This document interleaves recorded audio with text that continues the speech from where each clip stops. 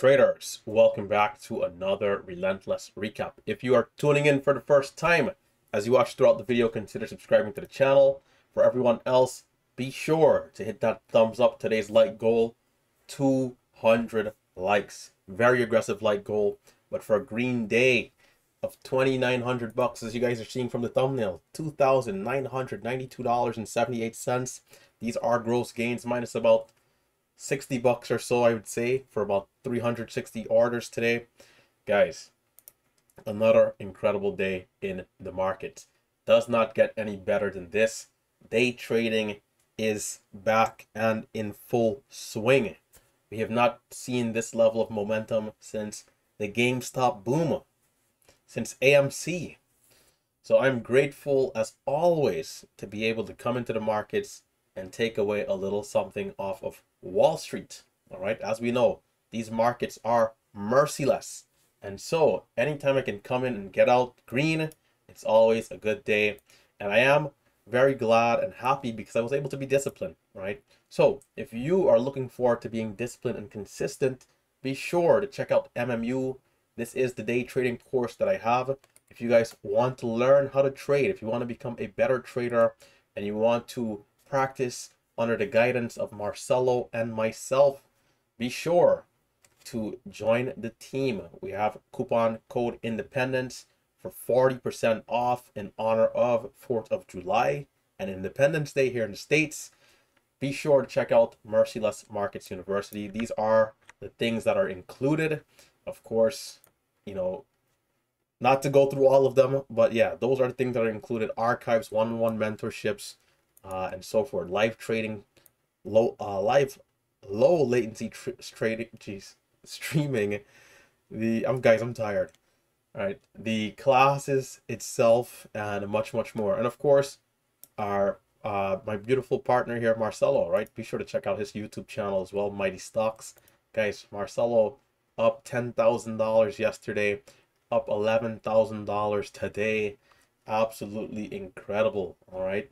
So be sure to check him out. Be sure to check him out. And let's jump into today's recap. All right. BDRX was the stock here today. Or let's say one of the stocks that we traded. This one was halted up a few times, pulled back and went higher. Started off with lighter volume from 485, pushed up to 527, halted, resumed higher at 585. From there, again halted up and resumed even higher at 733. It dips to 660 and rips up into a halt at 806. Absolutely incredible. From there, it opens, it pulls back. I believe it's halted down, resumes lower, and curls right back up for a red to green from a low of 688 to a high of 974. But I will say, after it halted down, it got very tricky here going back up, as if almost like the market making was different. You know, it just was not the same stock, man.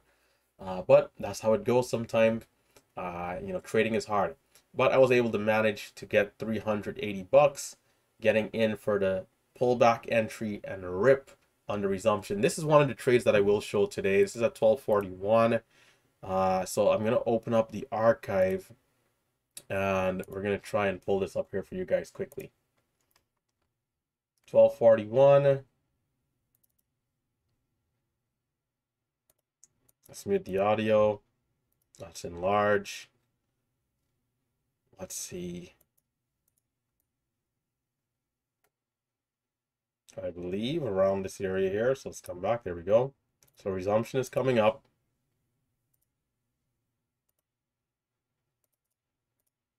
So initially I had 500 shares because I was a little skeptical, right? We had PFRX, one of our main leading stocks at the time, pulled back and halted down. So I was being careful here, only 500 shares, small size. You know, sometimes I'm thinking I'm trading maybe a little too small, right? Again, today's another day. I could have been way more aggressive, could have easily used 2-3 times the size in every single trade I took and tripled, quadrupled my gains. But anyhow, so we resume. And you know, to quickly go over the entry, I'll let it play one more time. Then I know some of you guys complain when I when I pause the recording a little too much. You know, it rips up to 8. You know, we get a nice 20 cents in there. But anyhow, it's okay. Let's come back. So it resumes. We resume, so we're halted up at 644. It resumes much higher, right? Resumes much higher, 733. Here we go. So between 730 and 750 resumption. And from here, it's going to absolutely rip. And in this case, the stock didn't really dip down. So this was an aggressive entry, right? It didn't really dip. There's 30 on the bids, 30 on the bids, 29 on the bids. It's not dipping. And it's about to go right here. 43. You can see I try to place my order between 30 and 60. I'm going to get a super high fill. I'm filled all the way. I'm still not filled. This is how you know I got robbed right here. I got robbed right here, you know, blindly. 66. Okay, not bad. I'll take it. It should have even been better, but okay. I thought they filled me at 80 here. But let's see. So I'm in and I get out on the bids, it looked like, because I only made about 20 cents or so.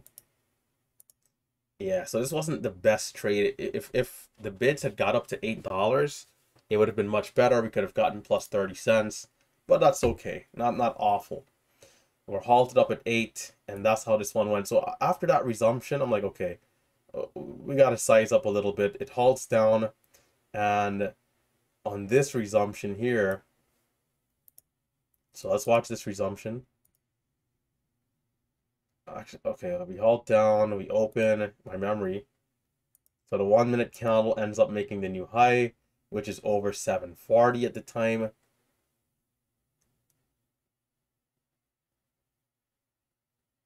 Notice how big the spreads are here. Fair fill, getting filled in between the spreads because I could have easily gotten filled at 50 right there. And can we see the push through? 78. I tried to sell up into the halt, but the bids are already back down at 50. So I'm pretty sure we didn't get to maximize on that trade either. And now we're halted up again. On this resumption is where things got a little tricky. I sized up to 2K shares because I felt good about the stock at this point.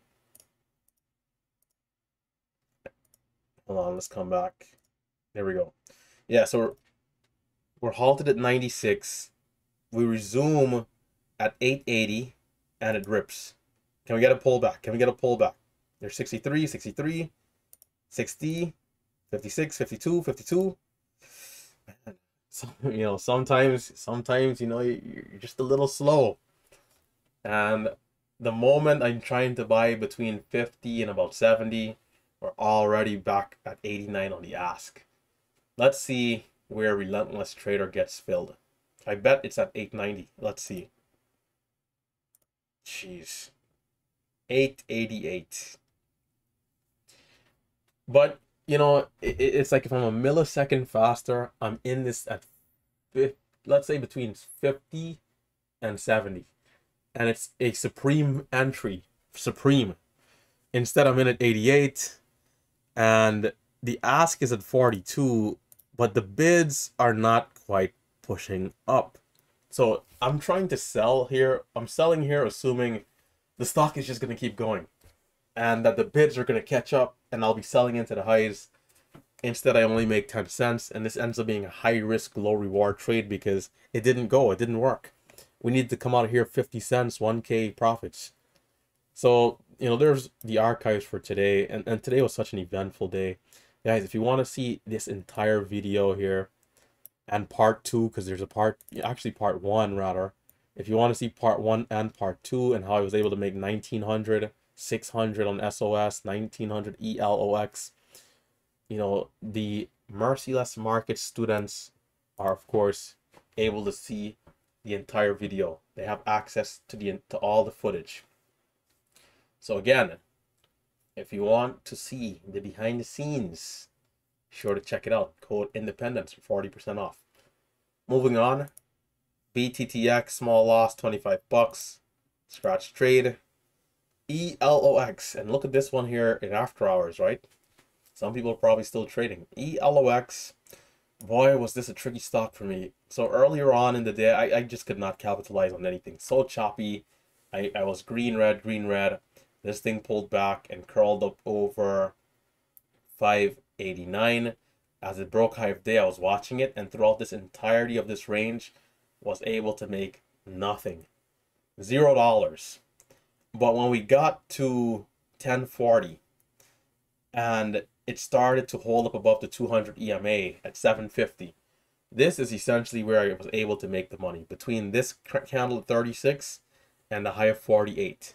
So in 12 minutes, I was able to make about $2,000, or let's say at least like 1,500, right, on this stock, 1,400, somewhere there. Just could not connect in this area, man. I just could not connect with the price action. You know, I needed to be in low, holding longer, but I wasn't able to do that. So we had a quick flag. We held up the 200 EMA. We made new highs over 812, pushed up to 64, 76, 910, then 988. GDTC, strong stock yesterday in after hours. You know, pushed up from lows of 350 to highs of 989. You know, about 200%, pulled back to about 588 pre-market, jumped up again, pulled back, and then jumped up to a high of 1066. So it was pulling back into the open, and I was watching to see if we could get a curl back up to the upside. But boy, was this stock hard to trade and tricky. You know, and here's the reason why. We want limited downside risk, high upside potential. In this area, in this chop, the downside potential was equal or even greater than the upside risk. And I only trade with a 50% accuracy. So what that means is that if the stock isn't strong to one side, I'll be chopping around or red in the trade on the stock. So, you know, green, red, green, red, green, red, until I just have to say, you know what, enough is enough, let's leave it alone. And we were able to avoid this big drop off. PWM broke over the highs of 28.77 and then 30.92, but wasn't able to continue. So after it got up here, it kind of sold off. The last stock that we didn't trade was this one here, which, you know, was the strongest stock of the day, really. PRFX. And I'm probably missing another like 2-3K on this stock, you know, even with small size. You know, initially I'm so caught up in the live stream and just trading the stocks that were there. We had so many watch list stocks today that I was missing this thing. And let's watch it. Oh, my E-Trade is closed. I was gonna say let's watch it on E-Trade. But anyhow, it just kept going. It just kept going. I saw it here at 14 and didn't get an entry because I think it was immediately halted up again. And I'm like, man, this is tricky. It opens, it gives the pullback and rips, but it was not easy. The spreads were very tricky in this area, man. So it ripped up without me, and then after that, the third resumption, I'm like, not going to touch it. It goes up again, 20.34, and then again, 23.10, and then again, 26.40. But if you chased this stock and bought it into this halt going up, you got obliterated. And it's a reminder why we should never give in to FOMO. Because when a stock is going like this, the thought is, how far is it going to go? That's the question, right? That's the question. How far is it going to go? Is it going to go to 25? You know, down at 14, right? Is it going to go to 20? Maybe 18? Or maybe 25? And when it does get to 25, you start thinking, man, 30? 40? Like, how far is it going to go? You just don't know. You don't know. We've seen some go all the way to 50. We've seen some go all the way to 100. We've seen a few go all the way to 150. One even went to like 5,000 or 2,500. What's that? HKD? HKD went all the way, and we can pull that one up quickly. HKD. This one went all the way to 2,500. Just madness, right? So the question is, how far is it going to go? And if you get involved, I don't think there's a right or wrong answer to get involved early. You have to just risk something you're comfortable losing. Don't get in, and then if it goes against you, you get upset and you get emotional. For example, if you did buy it here because you thought it was going to go to 40, I'll say fair point, because maybe the next one does go to 40, and in hindsight, when you look back in time, man, 26 would have been a great entry despite it being up so high at the time, in the moment, because it got to 40, it got to 50, it got to 2,500. But if you buy here and it does this, you cannot be upset. You just have to take the loss, smile, move forward. And some people probably did get caught. It's just part of the deal. It's not a problem. You just live to fight another day. The main thing is to not average down right here and hope and pray, because if you average down throughout this move and you need high of day again to be flat, or maybe not high of day, but still, like, if you don't get the bounce you need, you're at the mercies of the sea, and these markets are merciless. So stay focused, stay relentless, stay disciplined, and in doing so, you can stand a chance. It's not guaranteed for anybody, but if I'm doing it and I'm an average person, people out there can do it too. All right. So there is hope, but know that it's not easy. It's hard. It's not guaranteed. You got to work every day. You got to improve every day. You got to be consistent. You got to be disciplined with yourself. You have to have mastery over your emotions. All right. So PRFX, the stock that I missed out a nice 2-3K on to potentially double my day. But tomorrow I'll be back again. It'll be another beautiful day. I expect myself to be disciplined, no less. And we'll have fun as always. And I'll see you guys then. All right. Stay safe, stay green. Just a quick recap to go over. I mean, if I really do a full recap, I'd be here for an hour. So just, quick overview, brushing over the topics and the stocks. Stay safe, stay green. Hit that thumbs up one last time if you have not already. Subscribe to the channel, and I'll catch you guys tomorrow at 9:15 a.m. sharp for another beautiful live stream.